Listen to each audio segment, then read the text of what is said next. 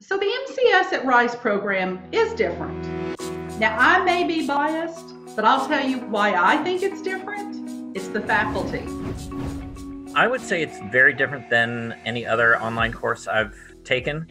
The pace is a little more driven by the professor. While it's an online program, it still features a high degree of contact with the instructors. We have like a weekly real-time live session and office hour. That means we have at least twice a week live engagement with our faculties and our classmates. The professor will start the live session off discussing the topics from the lectures from the past week and will present a problem for the students to work through. And if they get stuck, the professor will chime in and try to help the students along. The one-to-one relationship you have with your professors, I saw that as a big factor. They are ready to help you. They are like your team.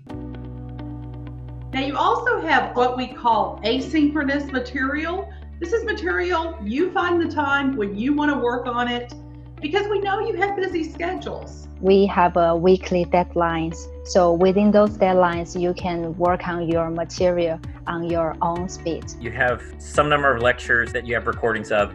You have assignments and short quizzes that are part of it, programming assignments that go with them. You're working on projects, real life projects. Pretty much they're preparing you for when you're done to go out there. Feedback for our program has been great. Students appreciate the ability to start our program even without a computer science background.